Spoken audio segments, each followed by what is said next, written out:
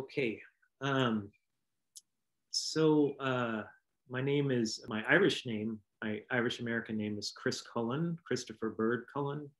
Um, that's through my father, Bill, and uh, and I don't know a lot about my Irish side. I do believe we're from County Wicklow in Ireland. Um, so I hope to one day learn a little bit more about my Irish side. Um, and I'm also adopted Japanese. That name is Tanaka.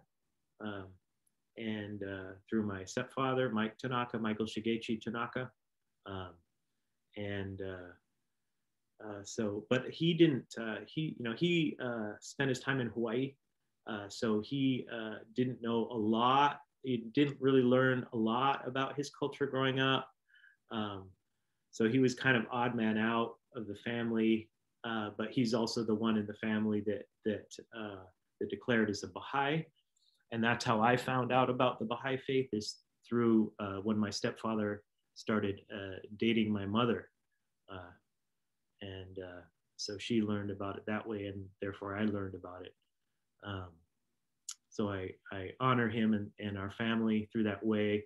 We don't have we're Shinto in that way, and we don't have the family sword, unfortunately. My my uncle has it. So usually there's a sword that's passed down, and the sword is connected with the land. So the land and the sword are one thing. So the person who has the sword owns the land or is connected with the land. Um, as I understand it, I could be wrong. These are just I don't know. I know very little, so just know very little things that I learned over the years. And I'm also supposed to be Mandan as well, which is Hidatsa, which is from North Dakota, Great Lakes area, and part of the mound, near the mound people. I don't know a lot about that background either, unfortunately. A lot of things were lost in families due to alcoholism and the boarding schools and things like that. So my mom didn't really know a lot about that. So I don't really profess it a lot just because I'm not really connected with those families and don't really know about that. So, however, I am adopted Dene or Navajo. My grandfather is from Totalina, or was he moved on a few years back to the spirit worlds. His name is Hank Bainbridge or Henry Bainbridge.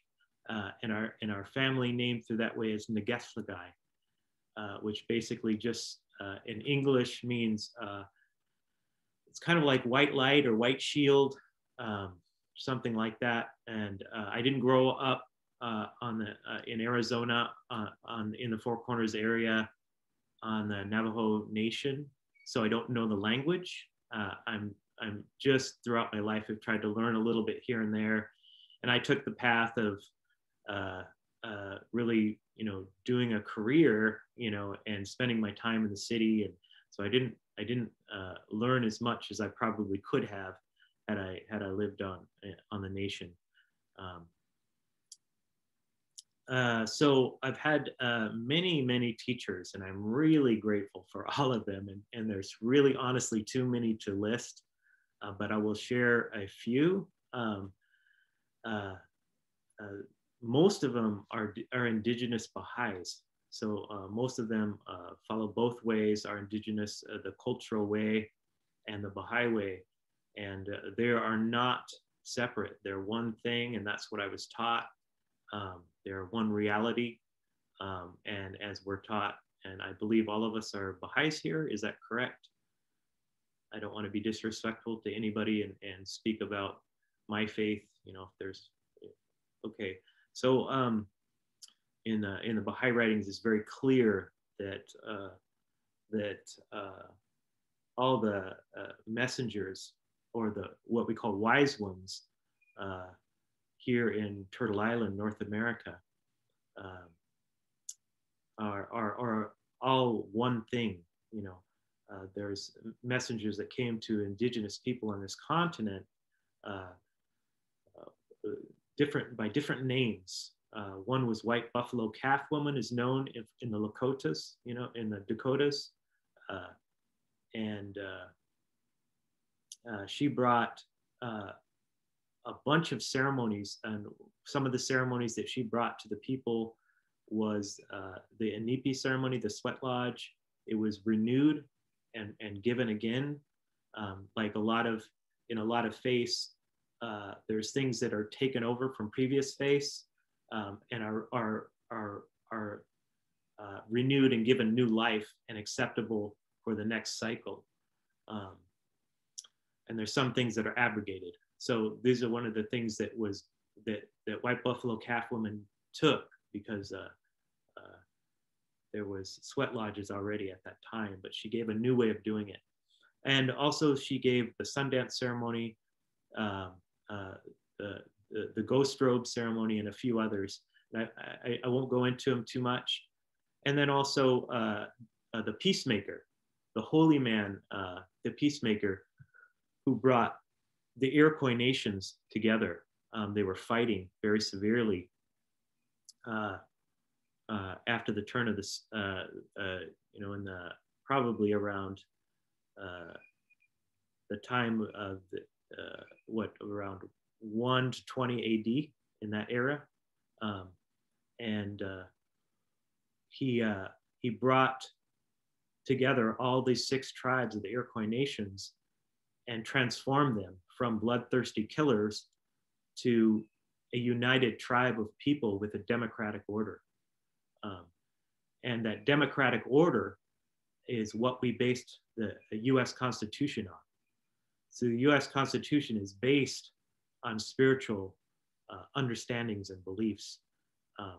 But they changed it a lot, and they left some very important spiritual things out of it. But if you go back to what they call the League of Nations,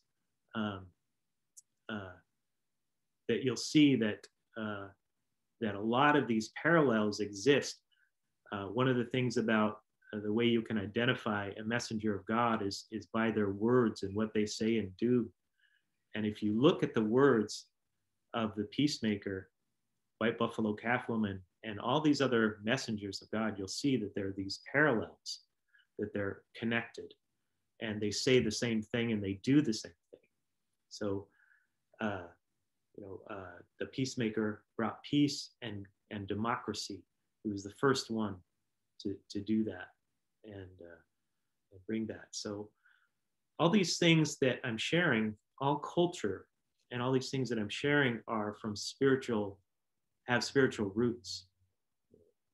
So everything that, and I would even go so far personally to say this, is to say that all knowledge and all reality that we understand is from spiritual roots. Yeah. So I'm going to say a little bit about our history as human beings. We all come from families and cultures that have, if you go far enough back, like on my Irish side, if you go far enough back, you'll start to see songs and ceremonies and things like that.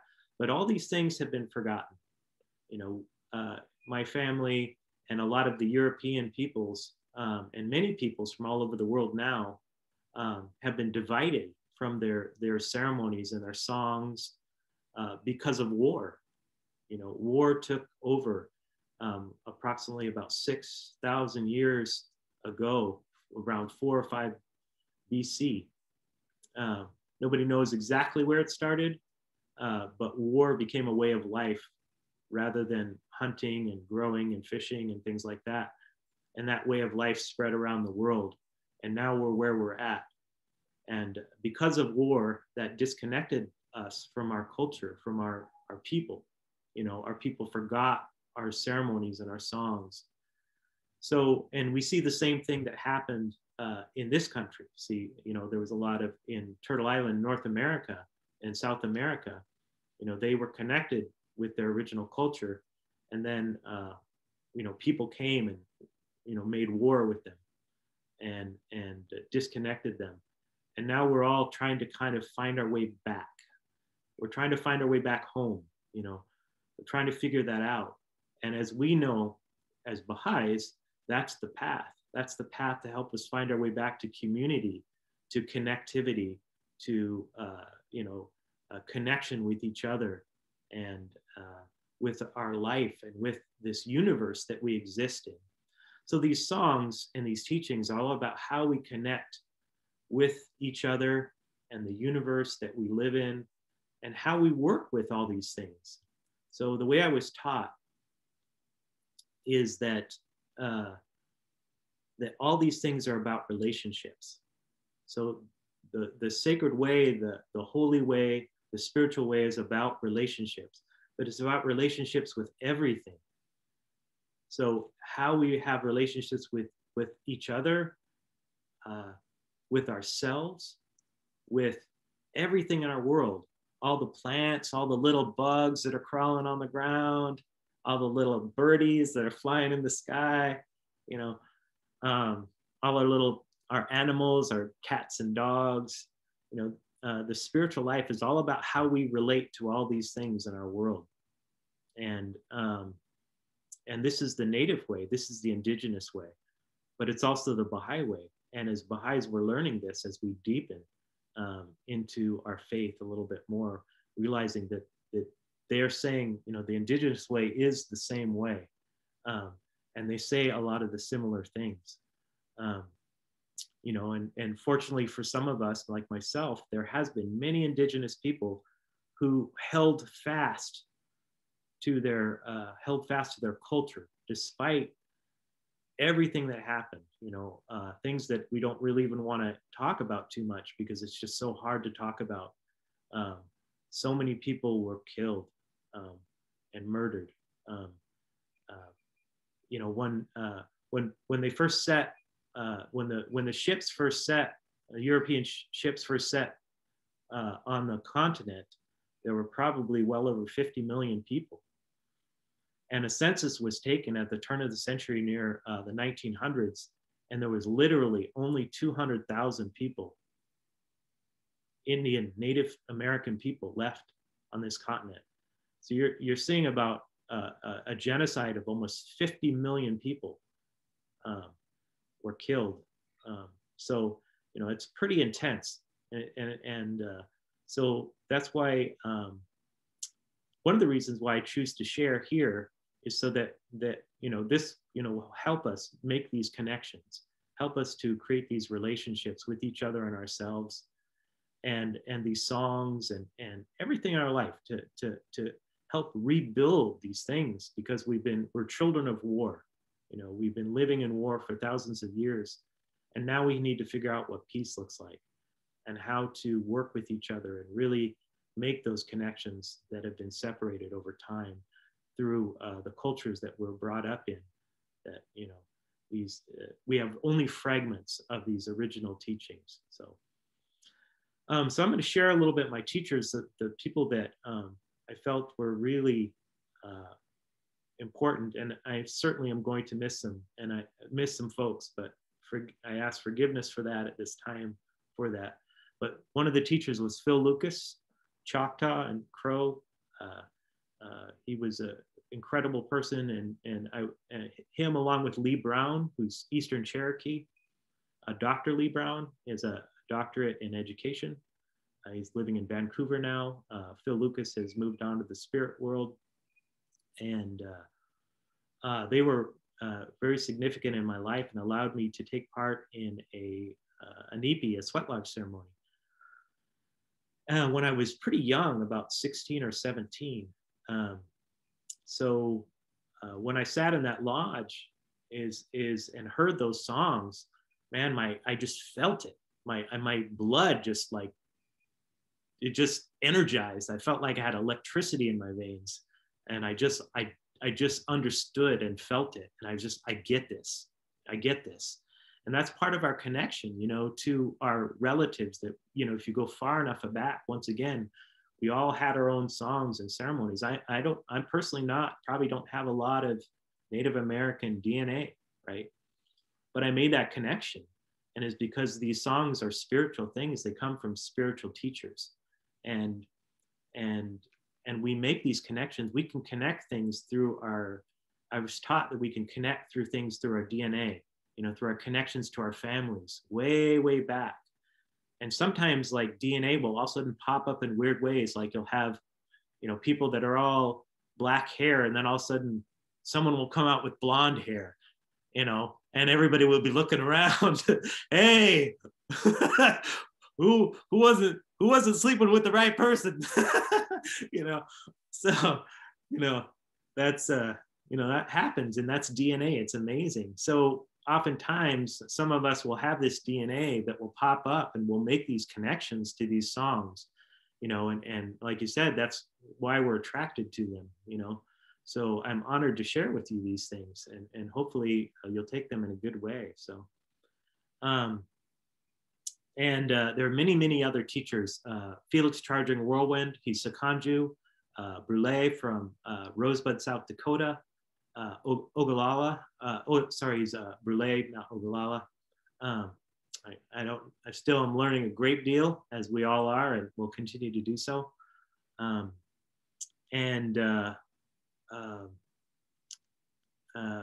Felix was gifted me with my first eagle feathers when I was about 17, and was teaching me about the Sundance ceremony, although I'm not a Sundancer or a pipe carrier. These are things that have never been things that came to me. And that's, you know, they're just not meant for me at this time. So, you know, whatever comes to you is meant for you. My good brother, my spiritual brother, Mark Wood Hull, Tiapai, he was given the name Tiapai from a respected elder who is now also in the spirit world, Vi Hilbert, who was a very respected elder in this area, was one of the last real traditional elders who spoke some of the original languages. And I don't know how to describe it, but my brother would describe it like if we were in the old world, she would be like the queen around here. But there's no queens, you know, no Cherokee princesses either. So,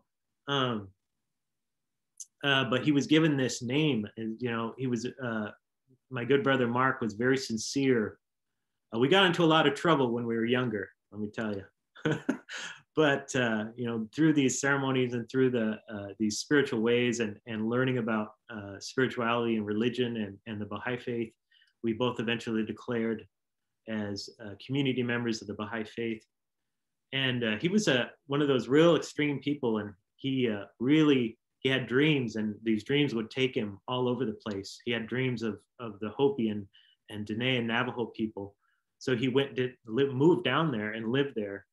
And he learned from a bunch of elders throughout his life. He would travel all over and learn from all these elders. And he went to South Dakota and also learned there in Wamblee, was a Sundancer, learned how to Sundance, you know, those ways.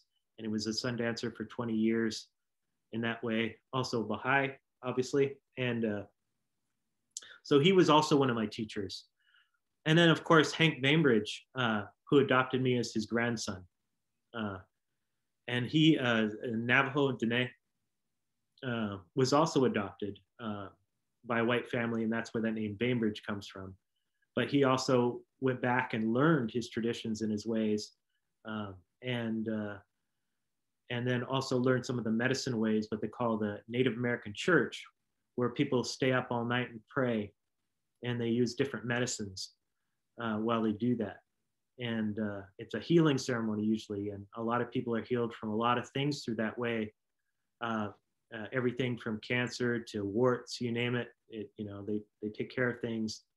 Of course, part of that teaching is that, you know, it's not just these spiritual ceremonies, but also, you know, you got to go to the doctor sometimes, or you need certain herbs and things like that. So it's a mixture of all these things. But my grandfather, Hank Bainbridge, was taught in that way. And he also taught me and my spiritual brother, Mark. So my spiritual brother, he adopted it as his son.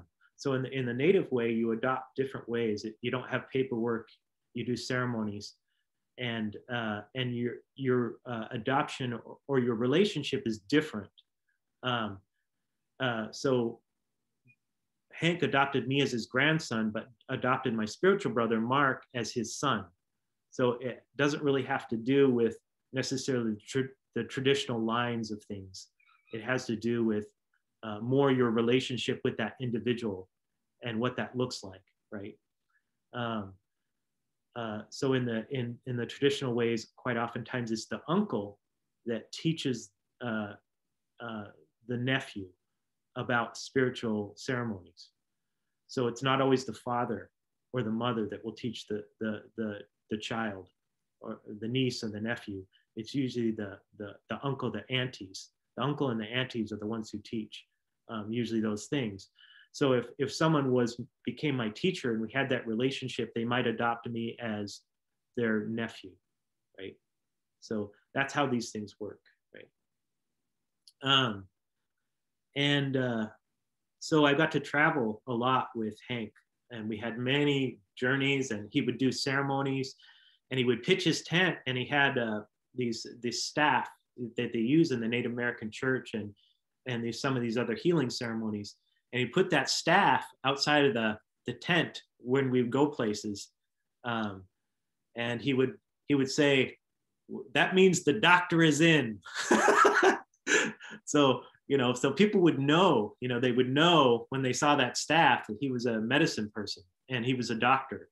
So the minute he would get there, people would start coming to his tent and talking to him and say, hey, I kind of need this. I'm having these issues. And, and people would, help out. So he helped a lot of people in the time that I knew with these ceremonies. So these ceremonies are really strong. These songs are really strong. They're very powerful. And I wanted to share a little bit about, I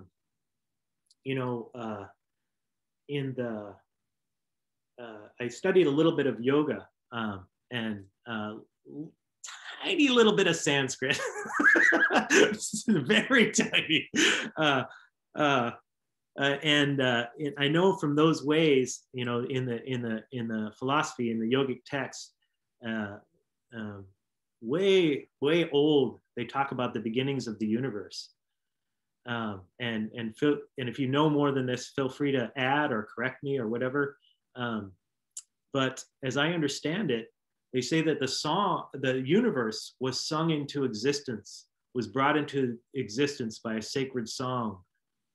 And before the universe existed, it was like a seed of potential.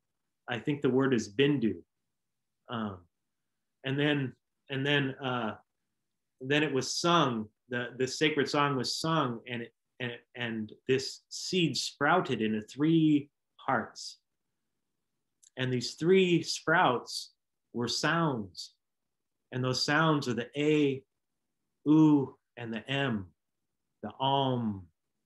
And that was the very foundation and the first sounds of the entire universe that was sung into existence. And if you look at physics, and learn a little bit about physics, and you'll start to see that they'll tell you that, and even Tesla said this.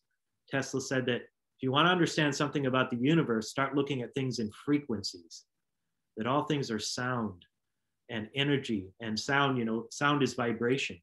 So it's this energy of this vibration and movement. So these songs are very powerful. So when these medicine people, they talk about, a lot of people, they don't understand how they can heal people or how they can help people or how these songs can be of any benefit. But if you look at the foundation of the universe in physics, you'll see that energy is sound and movement and vibration. And it's the very core of existence itself.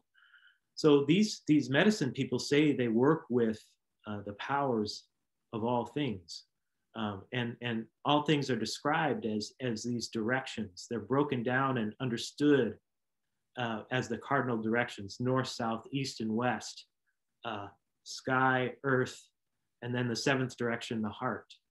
So these 7 directions that are talked about in the indigenous community, and they say each of these directions have powers and teachers, and so it's a way of understanding the universe in this microcosm.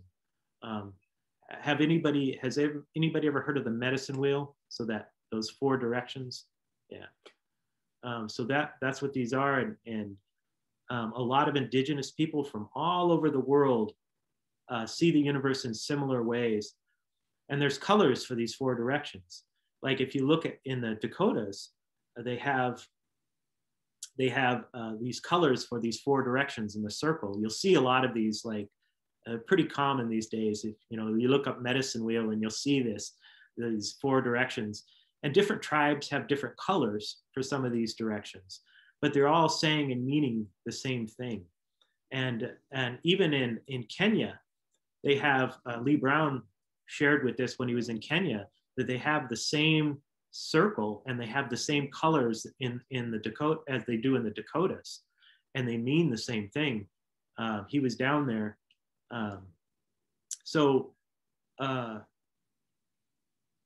You'll see these connections, and I'm going to answer your question, Neda, here in a minute, regarding the drum. I'm going to share a little bit about that now, and why it is that people use the drum.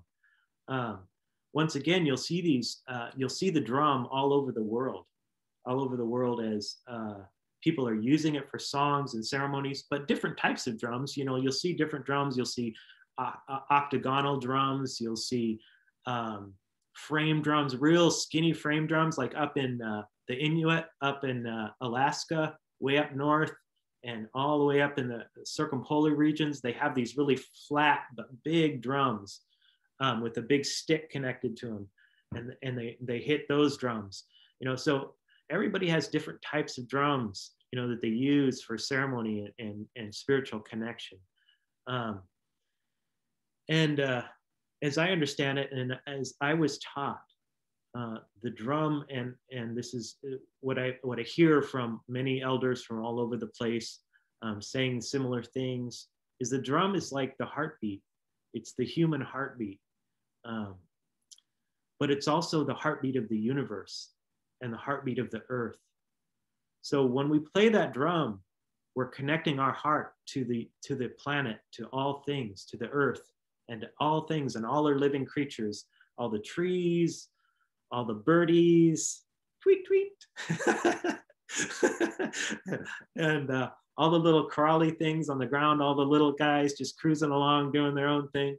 We're connecting to all those things. We're through that drum, through that heart. When we play that drum, we're reaching out. We're reaching out and connecting to all our relatives. So in the Dakotas, they say Matakwiasin, which means all my relations. And it's the most sacred word coming from that area, because it means that it's this way of, in a short way of saying, we're all connected. We're all one reality, all people, all things. A lot of indigenous people knew that there were people of other colors around the planet before they ever came here, and they were told stories about it. So that they knew that there were other people, and they knew that because these other colors in the direction, they knew they weren't the only one on the planet.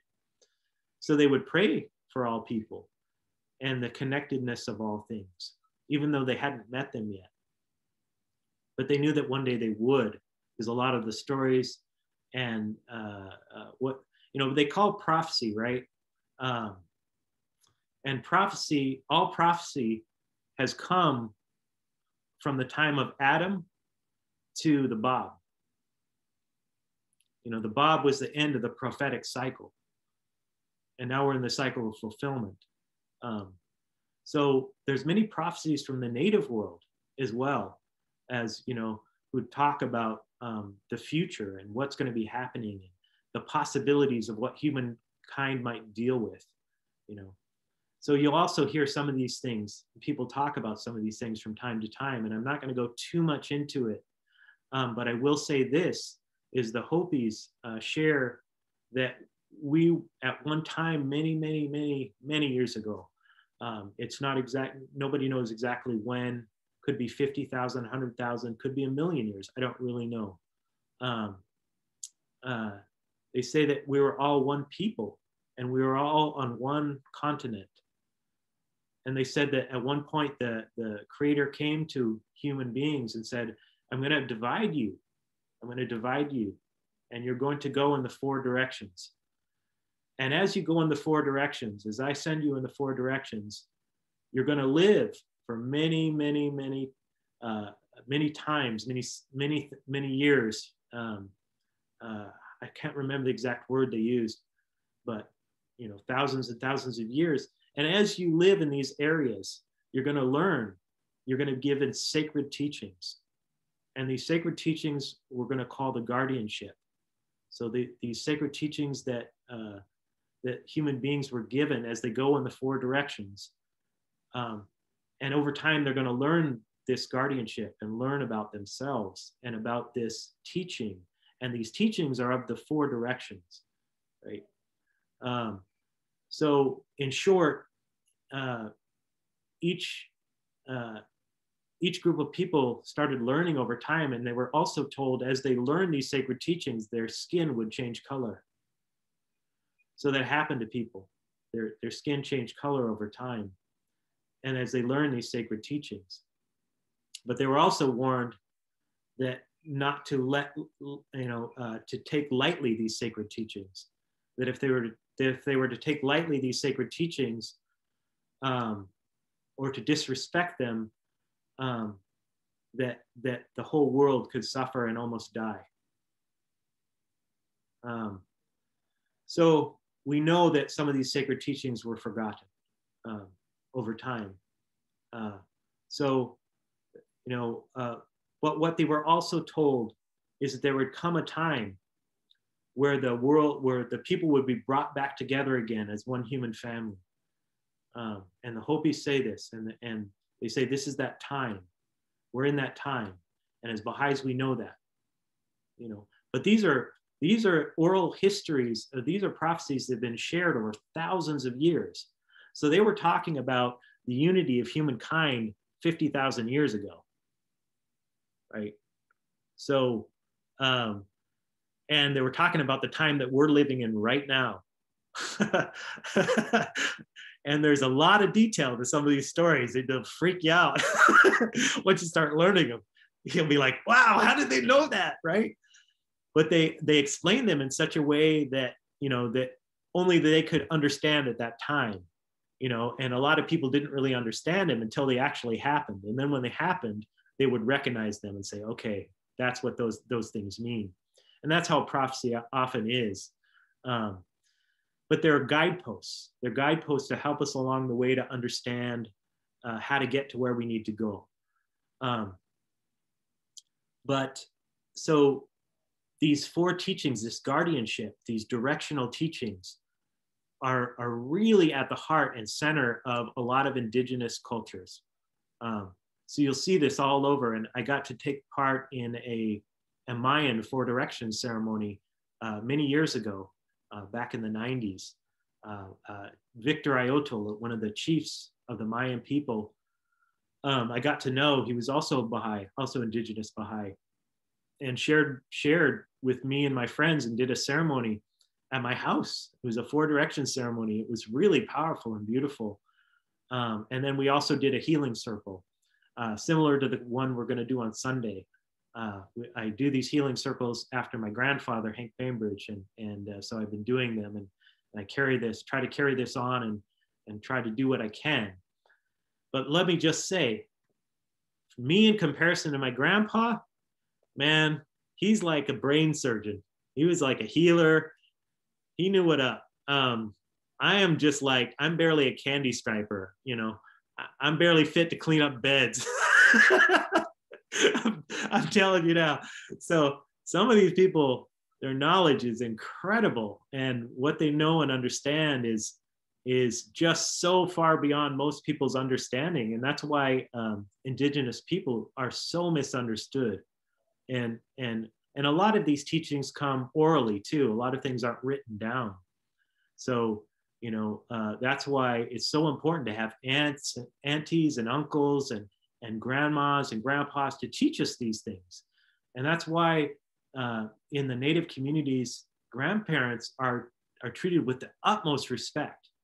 For instance, in the Iroquois Nation, I was telling you about, how Haudenosaunee, the Peacemaker, brought those people together and gave them teachings.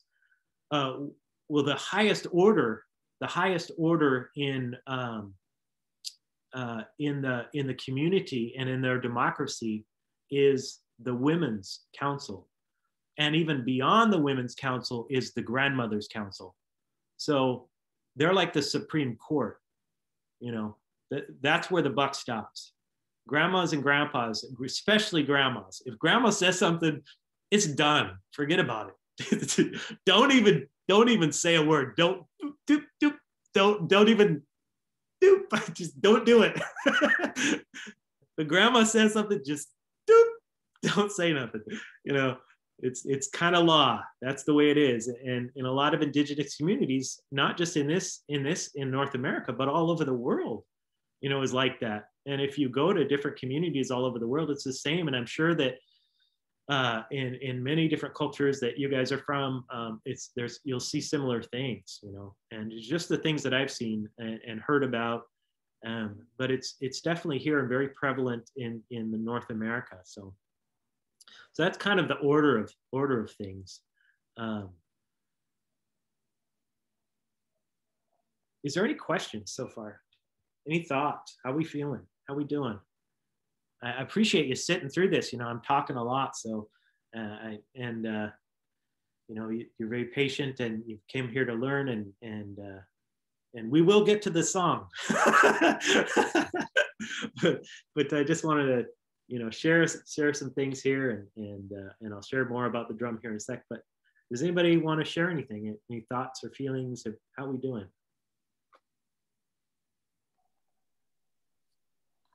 I just wanted to say that it was so in Palau, there's this tradition that we do when you have your first child. And so in my family, my mom was kind of, I guess she apprenticed was the word, and she would go and find the herbal like plants, and then she and my grandmother would essentially kind of give me a bath for like 9 days straight after your firstborn child. And I just remember, and my grandmother was like, she was the head of the clan. So, I mean, I could not be feeling up to it that day, but like you said, when grandma says something, that's it. You just kind of do that. But it was also a really special time. I feel very lucky to have been able to see that and experience that. It was probably more educational to actually go through that than to have just grow up and read and hear your grandparents talk about that. Something really special about it. And like my mother would go before sunrise and they have to pick certain plants and in only certain areas. But before they do, they have to sing a song. I don't know. It just, your story is just so beautiful. And I feel somehow just connected, even though I don't really know you, but yeah, I just feel like that's so sweet. Thank you. Uh-huh.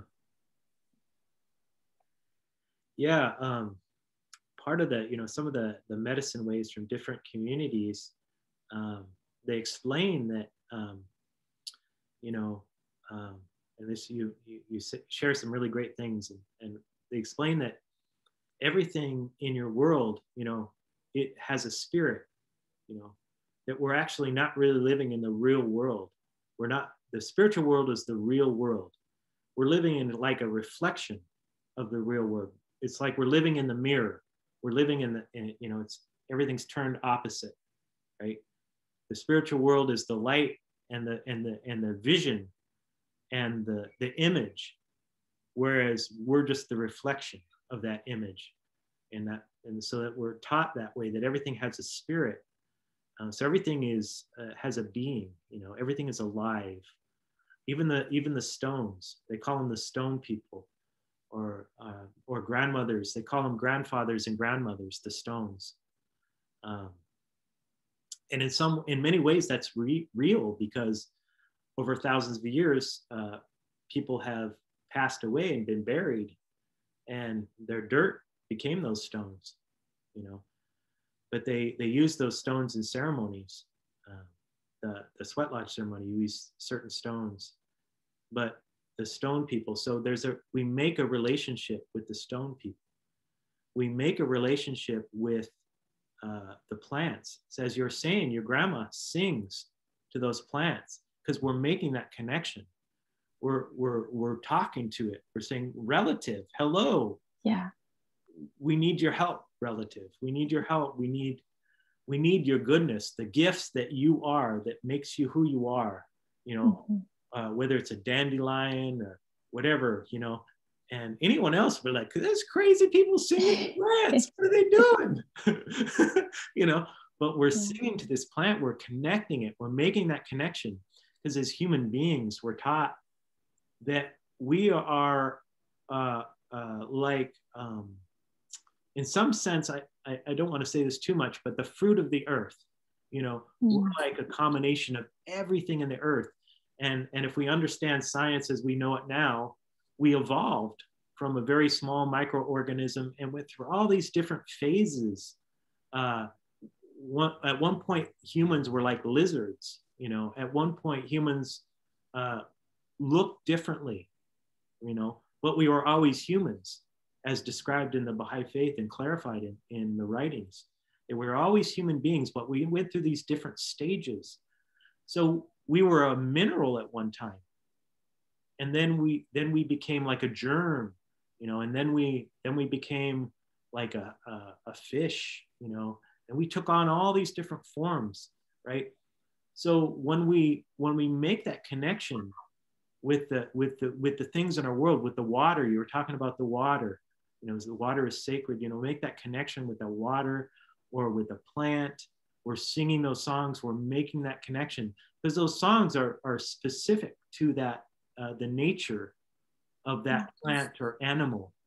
So we're singing to the spirit or the nature of the quality of that thing, you know. So that medicine, we're singing to it, because we know that once we take that thing into our body, it's going to help balance us out and help us get to where we need to be, right? And as I said before, the reason why we make relationships with everything is to help each other out to get where we need to be, to make a balance, you know. So medicine and healing and everything in the indigenous way of life is about balance. Is about creating balance in the community, about creating balance in our world, within ourselves, and within everything. So that's what all these things are about. It's about creating balance. And these are the ways I was taught. These are the things I was taught from many different elders. Another one that I'm thinking about too, I want to say his name now, is Eugene King, from the Kagwantan clan, the Eagle clan. Up in Alaska. He was one of the elders I got to when I was living out in Iroquois, and learning about the Baha'i faith and learning about different indigenous things. He would speak quite often because he would come down from Alaska because he had relatives there, him and his wife. I never really met his wife as much, Melba, but he was blind, didn't see, and an elder. And man, when he would speak, it's like the whole world, the whole universe went silent. It's like, wow, you just sit there and listen to him, you know, with bated breath, you know, and he would just take you, you know, he would just take you to another place while he was talking. Just such a spiritual person.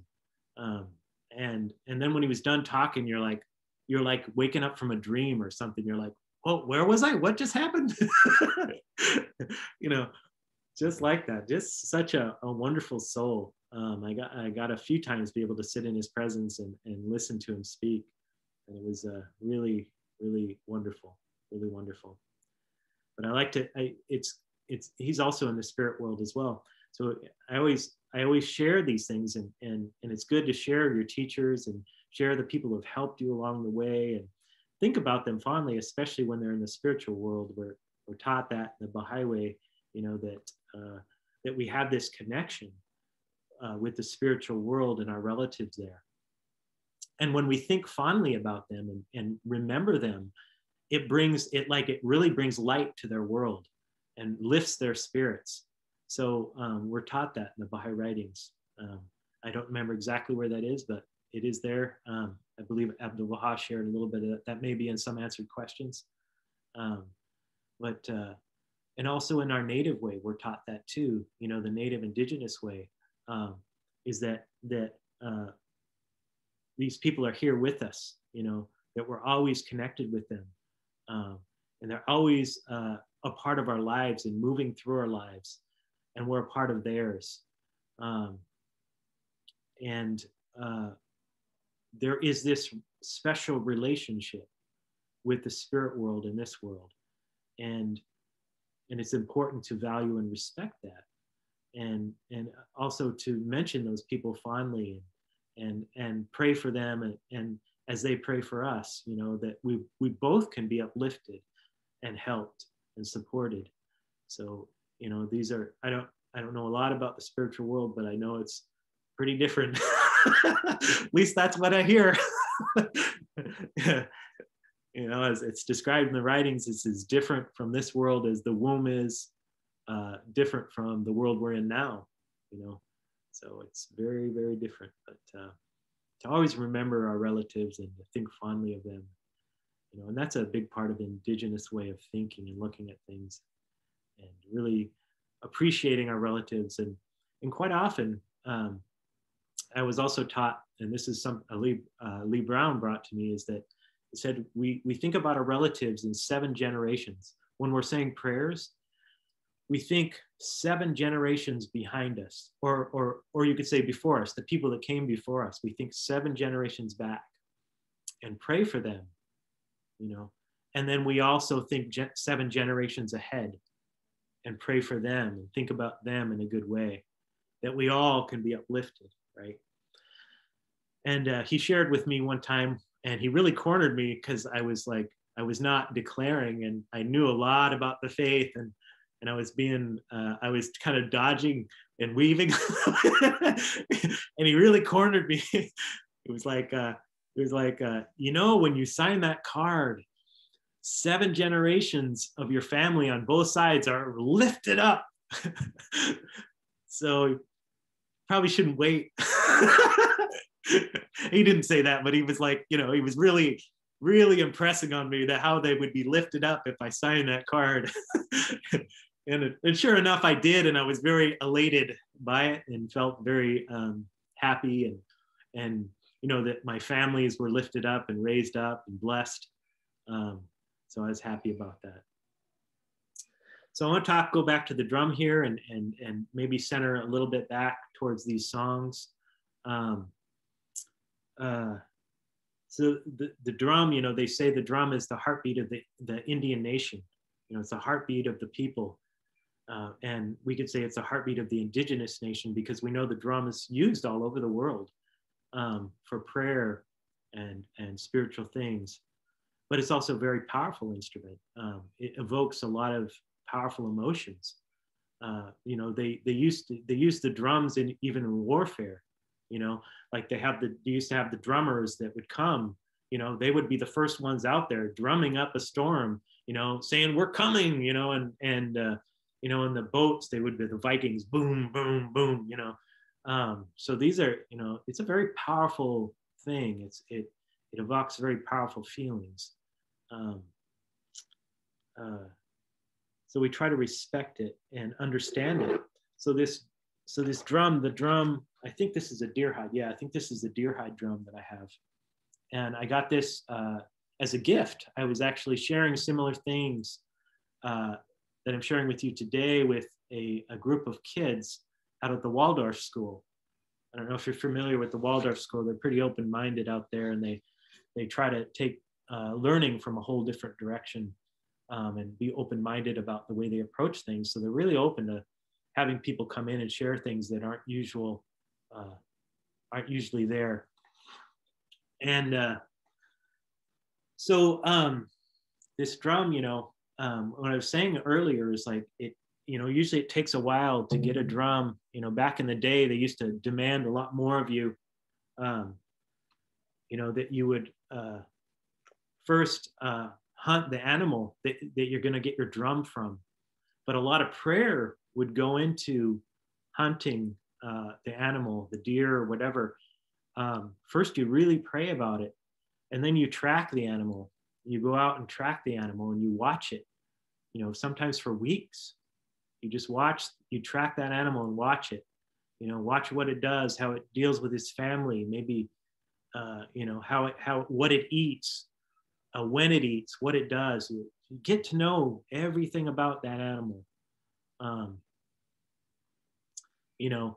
So when it came time, you'd see that animal as your relative, So when it came time to taking the life of your relative, you would understand the value of what that is. You would understand the meaning of what that is and what that animal is given to you. I'm not a hunter. I've never hunted. I've never tracked. So I don't really know that experience, but I only know what was shared with me. And these are the things that were shared with me. And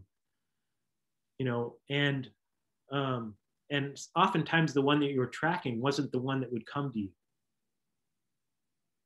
So they say that the animal spirits are one spirit. There's a deer spirit. And although there's different deer, all those spirits are also connected. So sometimes when you pray for food or a drum or whatever, because all the things, what did Kevin Locke say? So Kevin Locke said this the other day. Do you guys know Kevin Locke, who he is? Lakota from Standing Rock.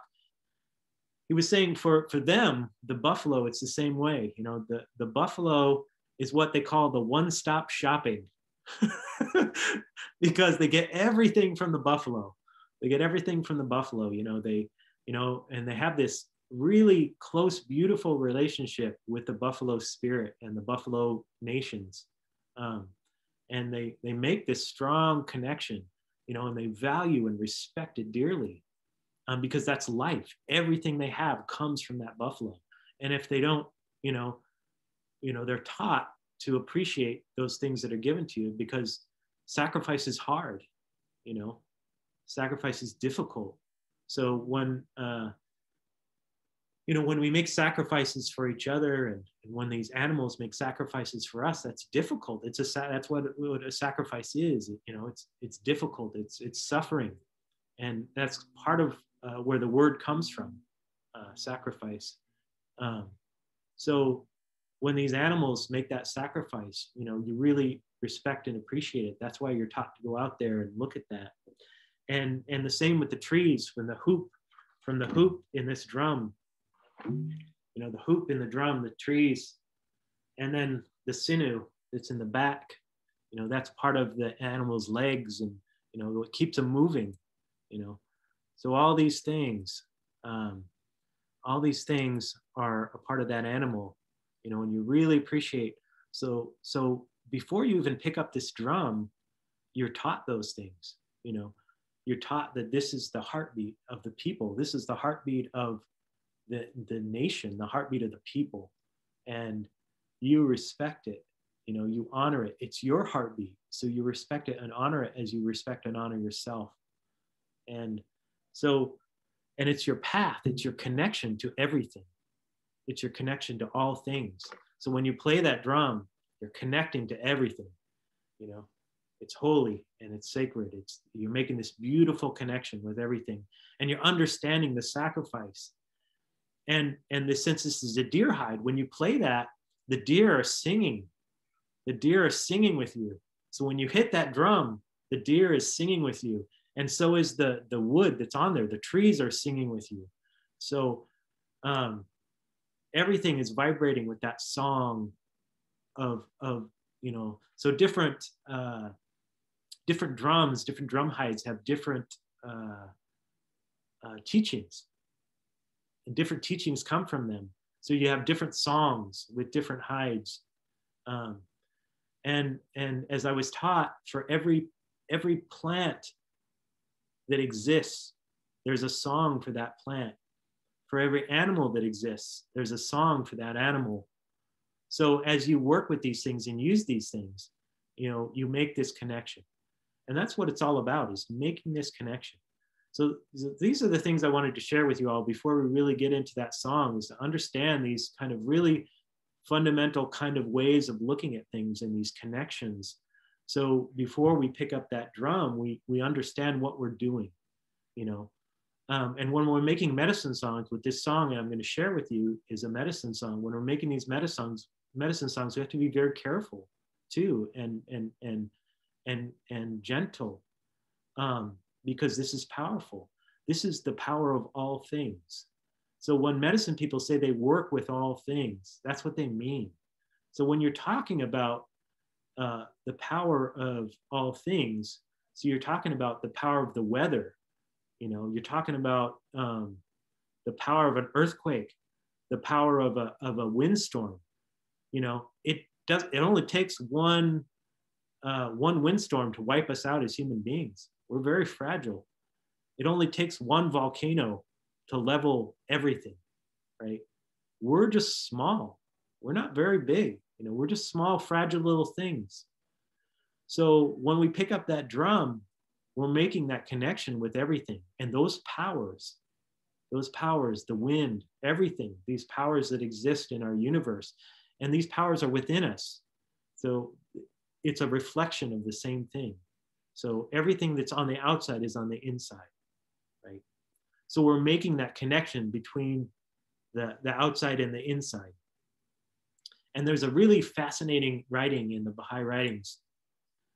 It says that that you have never seen, and there are no two people that exist that are both inwardly and outwardly united. And this is reference to the Bab and Baha'u'llah, that holy beings are completely imbalanced with everything that's on the outside and everything that's on the inside. So everything that they believe and say is all in connection with everything that's happening on the outside. That's that teaching where, don't promise that which you don't keep. Don't break your promises. Because if you say something, coming from the inside out, that should be the same thing that's happening. Don't be a hypocrite. That's that teaching. Don't say things, or don't try to own things that don't belong to you. That's where honesty is. That's what that is all about. Is the truth. Is understanding the unity of reality itself, and how this whole outside universe is all connected with the inside universe, and how we're connected with everything. How we're connected with everything. How all these things work together. And religion is making relationships, and spirituality is making relationships with all these things, so that all these things can begin to be united. And you can understand as a human being, because we're evolving, right? We're not perfect, we're evolving, we're learning and growing and developing. So this is the path, the path for evolving, is understanding how these things are all connected and how they all work together, right? And the value of each of these things. So I'll kind of finish this part of the sharing with, that's why we're talking about, we call it race unity. We call it race unity, is our inability to understand how these things are connected and function and work together. They call it a sickness. That we have this sickness, right? That we're refusing to see how these things are connected and work together and function together, and how these things are beautiful together, and why they were made specifically the way they are. That different, different human beings, what I was talking earlier, they were given the guardianship. They were given a teaching. The white men were given, the white people were given the teaching of fire. The black people were given the teaching of water, right? And they say the yellow people were given the teaching of wind, right? And the red people were given the teaching of the earth. You know, native people are earth people. That's their teaching. That's what they bring to humanity. That's their teaching. And you'll find that Native American people are the master growers. They designed corn. Corn didn't exist. Corn came from the Huichol people, who have basically lived the same way in Mexico for over 70,000 years, up until recently. But they took a thing called teosinte, which is like a wheat-like grass, and they hybridized it over many, many years and made corn out of it, right? And now the whole world uses corn because of what the Huichol people gave us, right? So, and in Mexico, they made like 300 different types of potatoes, you know, tons of different types of beans and squash, master growers. And in fact, they had the reason why, and I'll kind of, I know we're running over time here a little bit, but the reason why they had so many potatoes is because they could grow it no matter what the season was. Like if you had a long winter or short summer or whatever. So they had a potato for every season, a potato for every drought, a potato that would grow no matter what was happening, right? They were able to create, so, but the Europeans, they brought these potatoes back to Europe, but they only brought like 1 or 2 species back. But it impacted the entire continent because number one, potatoes are easy to grow. They're a good source of food.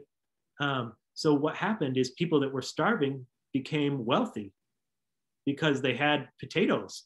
It changed the entire way Europe handled things because it was so easy to grow and so beneficial, right? Well, what happened is because they only took one type of potato, what happened in Ireland is that they had a sickness that came over the potato and it killed all their crops. But they didn't have an alternative.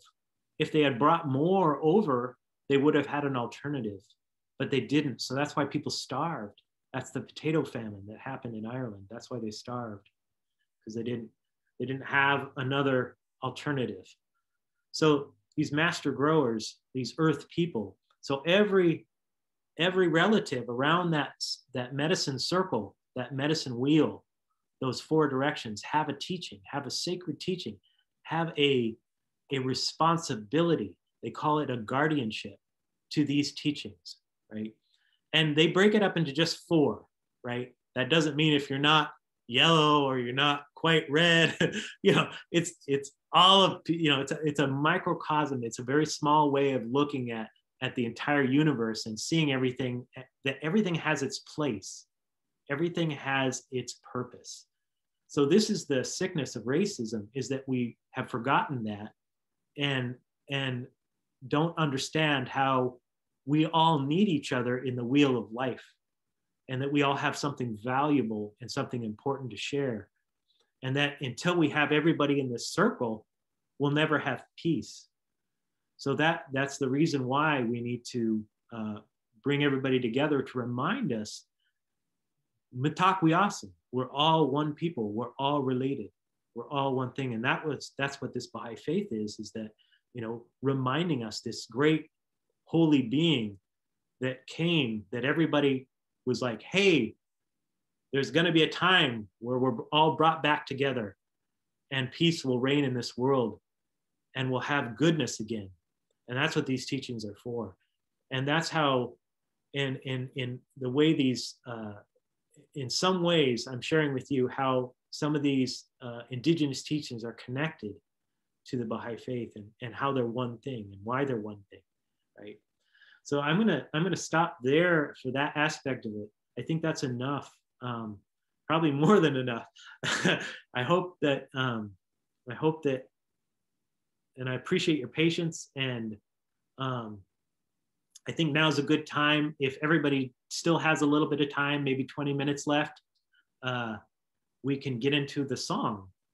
And what I'm going to also do is I'm going to send you a recording. I'm working on it. I have these old tapes, so I've got these songs that I'm going to be sharing from some old friends back in the day in the late 80s with an indigenous Baha'i group called the Warriors of Light, and some people around them, different indigenous Baha'is who are sharing and working together to bring some of these things out and share them. Like I was saying, there's some songs that are not to be shared. There's songs for everything. Like I said, there's a song for every plant, every animal. There's a song for all different ceremonies, for coming of age ceremonies. There's songs for families. There's family songs. Not all these songs are meant to be shared, right? And a lot of medicine songs are not shared. Some are really powerful and they're just not shared. But these songs were given to us and were meant to be shared. So that's why I'm sharing them today, because they were asked. And the song we're going to learn today is a women's healing song. And I'm kind of not surprised that there's all women here. So I'm humbled and grateful that you're all here, and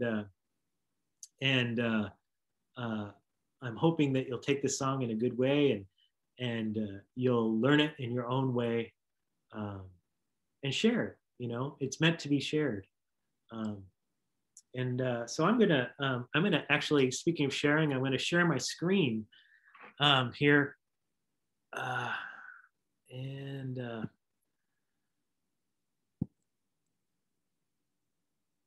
okay, one momento. What do we see? We see the women's healing song. Perfect. The lyrics. Yeah, as you can see, this song has been around for a long time, and as you can see, I have and most of the time these songs are not shared this way. They're shared orally. There's, like I was saying, like the aunties or uncles will share, or in this case, some of your father and mother will share certain songs with you. But these songs are usually not written down. They're just shared orally. So most of the native world and understanding, once again, is shared orally, and that's why indigenous communities are so misunderstood, because a lot of this information is oral, right? So because you're not going to learn about it or know about it unless you grow up in that community, and people share these things with you. So as you see, this song was given to Iron Wing, a Soto Chippewa, who is also a Baha'i. And they say he shared that he got, I don't know exactly where he learned this song from. I didn't get this information. And part of protocol, and well, I will say it's part of protocol in singing a song like this, especially with people that you don't always know, is sharing where the song came from. What's the provenance of the song? Where did it come from? How did it come to you? And how does it relate to you as an individual? So, after you introduce yourself, you talk about the song, and you share, this song came to me from Chris Cullen. It's originally sung by Iron Wing, who's a Soto Chippewa Baha'i. So you'll share these things as before you sing this song. And this song was given to Iron Wing in a dream or a vision. We're not sure exactly what it was. So the Thunderbirds, the Thunder beings, they're some of the great spiritual teachers. The thunder clouds, the lightning beings. They say that humans came into existence with the help of lightning. We're taught that, and it's also theorized by current scientists as well, that it was lightning that hit that water that helped spark that germ of life.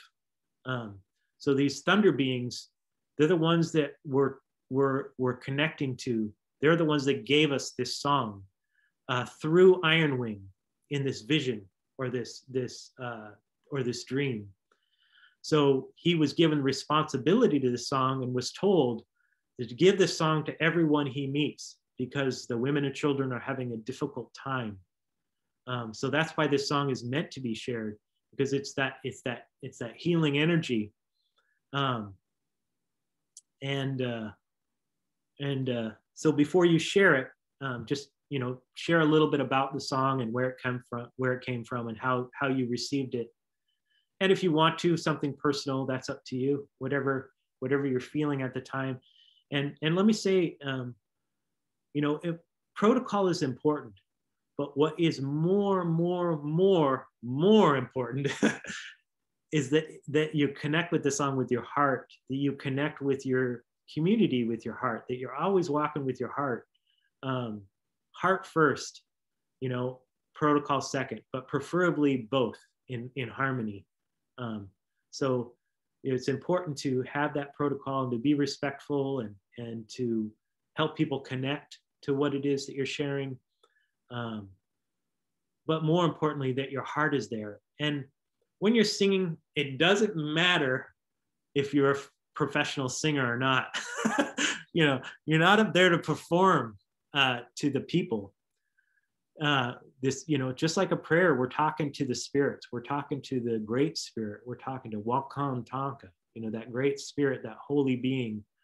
They call Wakantanka, they call him the great mystery, because we don't know what it is. And in the writings, they say that anything that we know about God is our mere imagination. It's just what we're imagining, because we simply can't conceive what it is. But what we're doing is trying to make that connection with that which we don't really understand, with our heart, to the best of our ability. And it doesn't matter whether a sound is perfect by human standards. What matters is that you're making this prayer in a good way. And that's really important. And I want to impress upon you that, there's a lot of the elders that are very respected and honored in the community. But man, when they sing these songs, they just tear it up. They, their voice isn't like anything you're going to hear on the radio. I'll tell you that. But you feel it. You feel it. You feel the song, and you're just like, wow, and it really penetrates. So that's what's I think more important when you do this. So I'm going to share a little bit. So as you can see, and I'm going to send this to you too, so you can have these words and you can practice on your own. And I'm going to send you also a recording that was done by Kizankia Davis, native Baha'i, and also sorry, not Chips, but why am I forgetting his name? I'll tell you later. Sometimes I just space names. Sorry, I've always been a little bit of a space cat. I've always tried to be better at. I am far away from my academic as probably humanly possible. But I try to be better with details and remember names and things like that. But bear with me. So thank you for being patient. But I'll share it with you when I send this to you. I'll share all the information, and that way you know where it came from and how it came to you. And I'll have that recording with the songs on it as well. But we'll go over it now. Basically, the words mean, "Merciful God, you have given us everlasting life," or that great mystery, you have given us everlasting life. And sometimes the songs don't need to be complicated. They don't need to be, they don't have to, they don't have to be super intricate to have potency. So this is one of those songs. And how you say these words is Iche Manitou, Gimi Nichiwa, Gimi Nichiwa, Iche Manitou, Gimi Nichiwa, Gidiwin, Gagiwin, Ga Gi Gi. And then the rest are what they call vocables. So they don't really mean anything. They're just kind of sounds. and we'll usually do this. So the way I sing it, and you may decide to sing it a little differently, and that's okay within a certain boundaries, right? I sing it differently than when you hear the guy on the tape sing it. I sing it a little bit differently than he does. You just kind of need to follow your heart about which way you want to sing it. You kind of make it your own in that sense, but you try to pronounce the words properly if you can. Iche, Manitou, Gi Mi, Nichiwa, Gidiwin, Gagiwin, Ga Gi Gi. And then it's hey, hey, Yahweh, hey, hey, Yahweh, hey, hey, Yahweh, and then Wado, Hado to end it. And it's a way of just, so when you're, the first part of the song, when you're singing it, you're reaching out, you're reaching out, you're calling, since this came from the Thunderbirds, from the Thunder Beings, you're reaching out to them. You're reaching out and saying, hey, you guys gave me this song, help me, help me. You're reaching out to the Creator through these Thunder Beings and asking them for help, reaching out, and asking, right? And that's all we can do as human beings. We're, like I said, we're small. We're just small little, in Deneta, in Navajo Nation, they call us the five-fingered ones, the Earth's surface people. We're just walking on the surface. There's a lot of beings inside the earth and around us, but we're just one of the many beings that exist. So us small beings are going to reach out and try to make that connection. So why don't we try and sing this song together? We'll say it together, or let's just say the words together. How does that sound? Does that sound better? Does anybody have any questions right now? Okay. So once again, Iche. So everybody say that. Manitou. Gimi. Nichiwa. Gidiwin. Gagiwin. Ga Gi Gi. Or you can say gay. I say gay usually. Gi or gay. Gi is a most specific, most appropriate way to pronounce it. Can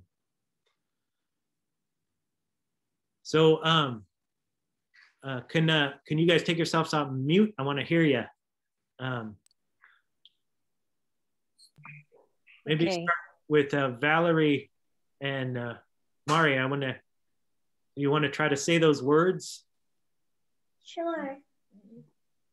Iche, Manitou, Gimi, Nichiwa, Gidiwin, Gagiwin, Gagigi.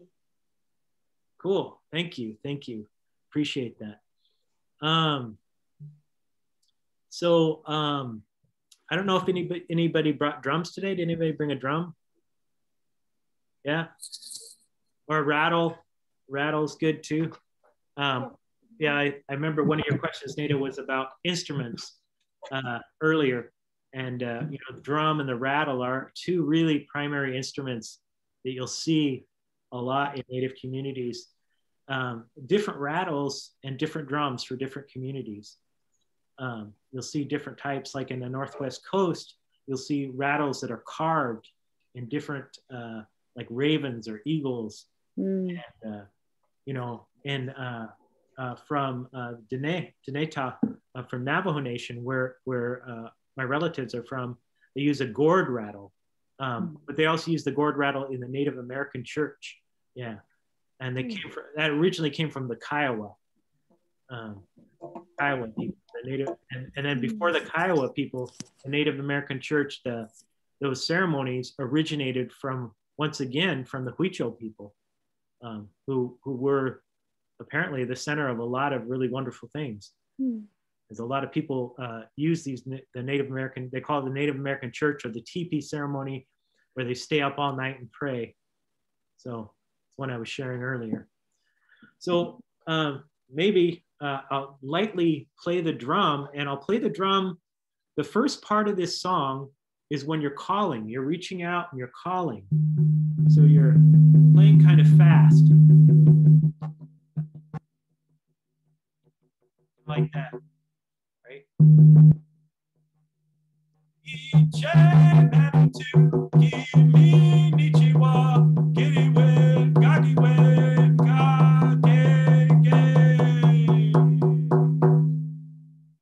And then the second part is more of a half time. So it starts like this.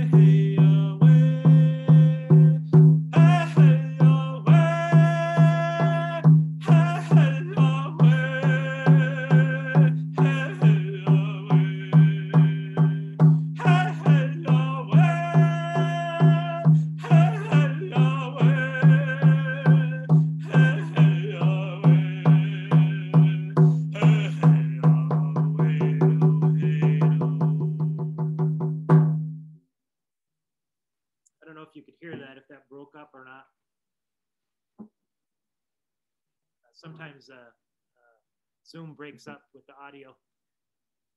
You hear that okay? It sounded clear. Yeah, thank you. Good, good.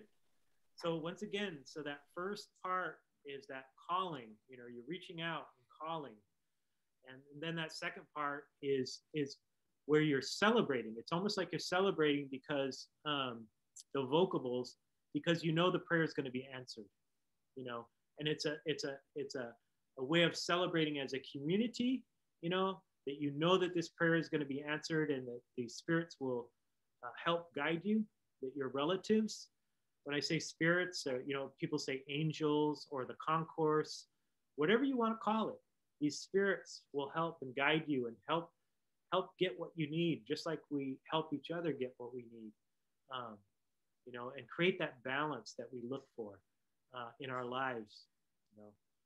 That healing, health is all about balance, and that healing and well-being is all about balance in our community and in ourselves.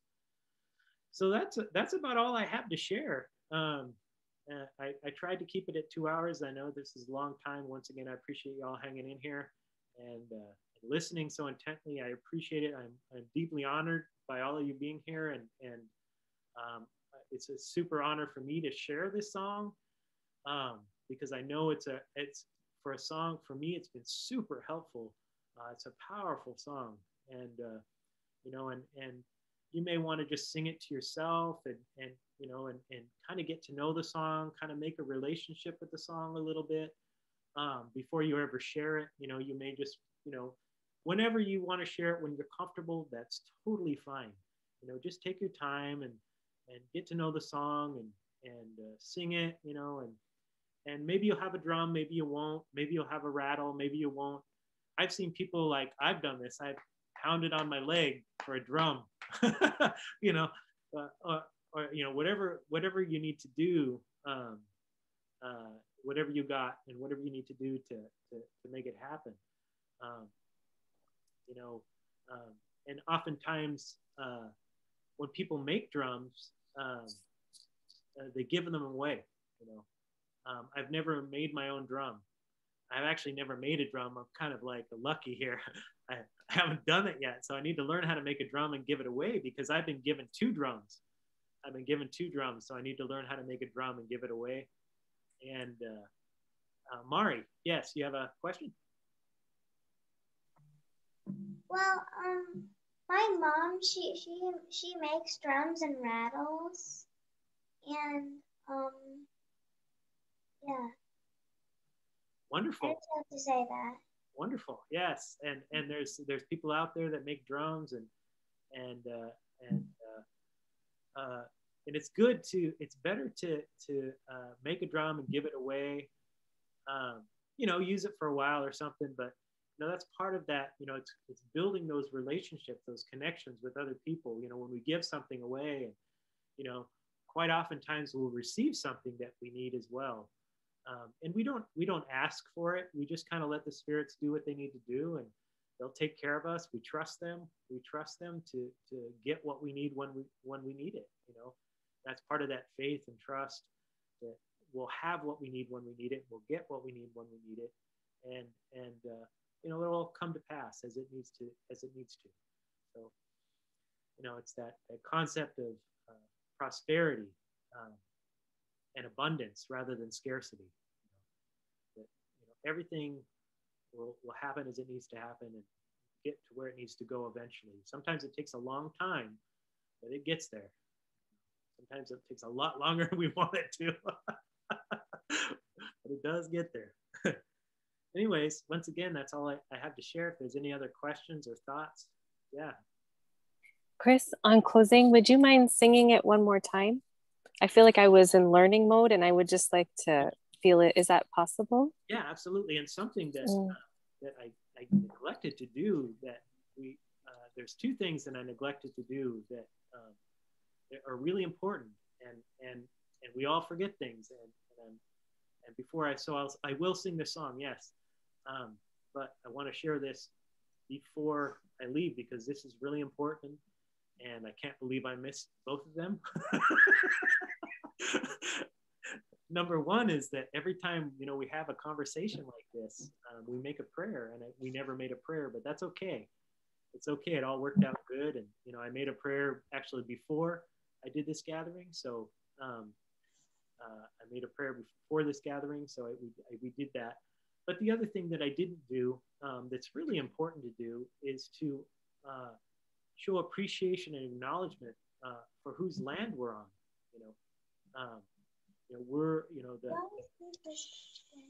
the caretakers of this land are the Duwamish and the Suquamish and the Salish, the coastal Salish people, and the Snoqualmie. So this is their land, and it never really belongs to them. You know, as indigenous, the indigenous thought process is you don't really own anything. You know, you're just, you know, you're a custodian. You're just taking care of it. You know, and as I said, Native people are earth people. They know how to take care of the natural order. If you look at, you know, the most biodiverse lands are held by indigenous people. 80% of the most biodiverse lands are held by indigenous people around the world. So they're excellent. Native people are excellent at taking care of the earth and connecting with it and growing. That's their strength. That's their guardianship. That's their teaching. So to acknowledge that, but also I wanted to share too, is that one of the things that the Duwamish are trying to do is to get recognized from the federal government, recognition as a tribe. So if you go to their website, you can go to the website and sign a petition. So if you do that, that will help them, and just remind people too, you know, when you're sharing these things, you know, whose land we're on, that they're the caretakers of this land. They know it better than anyone else. They know how to take care of it. So we look to them to, you know, when it comes to taking care of this land, you know, for guidance. And we also appreciate them because we're living on their land that they take care of. You know? So we want to appreciate them and say prayers for them and respect them, and if we can, support them. You know, and you know, like I said, the Duwamish are trying to get recognized, so that's something that would really help them. So if you can do something like that for them, that would be great. Any last questions? Yeah, I was just, sorry, Amanda, go ahead. Okay, just a quick question. Perhaps I missed it, but what language is this? So this is shoot. So there are several different languages that are very similar. I don't know what the actual name of this particular language is, but it's a similar language all around. It's south of the Anishinaabe, but so it's part of the Anishinaabe. So it kind of all mixes together, right? And there's a bunch of different languages within each of these areas. So unfortunately, I don't know. You would probably be safe in saying that this was, since he was Saulteaux and Chippewa, that would be safe in saying that it's part of the Saulteaux and Chippewa language when you're describing it. So that's a really great question, because you want people to understand these things. And once again, you don't have to be perfect. You just do the best you can, and people will see that. That was one question. But another question I had was, if you were to practice that song, would it be disrespectful if like you changed it a little bit? Like not change any wording or anything, but just like the way in which you say it, or I don't know. There's some room for that, but once again, you got to be careful because the way these songs are, I've changed it, and once again, you'll hear when I send you the recordings, you'll hear a little bit. Unfortunately, the recordings didn't work out, and I'm trying to fix them. I don't know if I'm going to be able to right now. I'm going to try again tonight to make these recordings from these old tapes from the 80s. And excuse me 1 second. Hang on. Put myself on mute. I need to chat with my wife just real brief.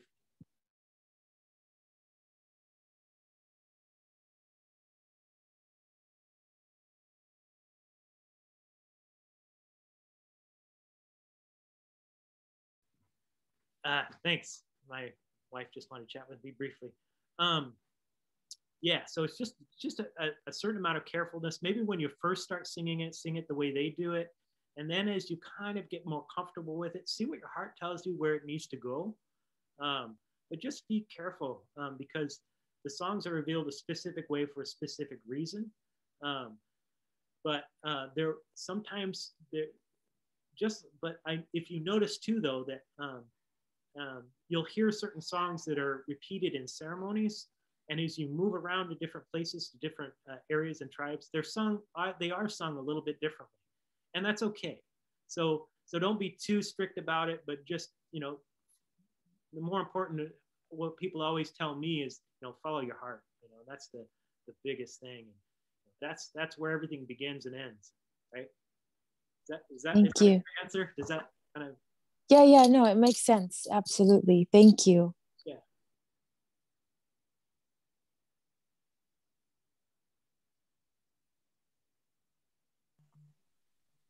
How are we doing? Any last questions? I know we want to go. It's been a while, and I appreciate once again that you guys have been super patient and hanging out with me.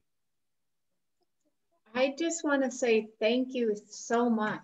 My heart says thank you so much. Okay, great. All right, well, maybe we could get together again at some point in the future, a month or so, and just see, maybe we could sing these songs together, after we've had time to kind of work with them a little bit and feel them out and so on and so forth. Does that work? I'd love to.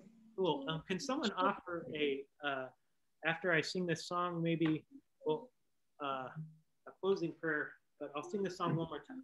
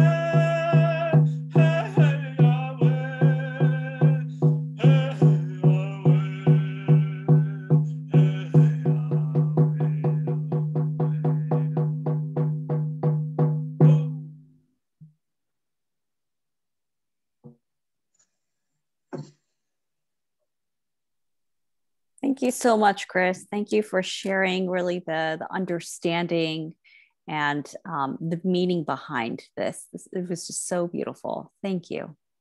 Good. Yeah. Thanks for all, like, once again, for sticking in and hanging out. And hopefully we can do it again. And I really appreciate everybody's company here. And I'm looking forward to hearing these songs. And when you're ready, we have another song that we can share too. So I may send that with the other song just so you could hear it ahead of time.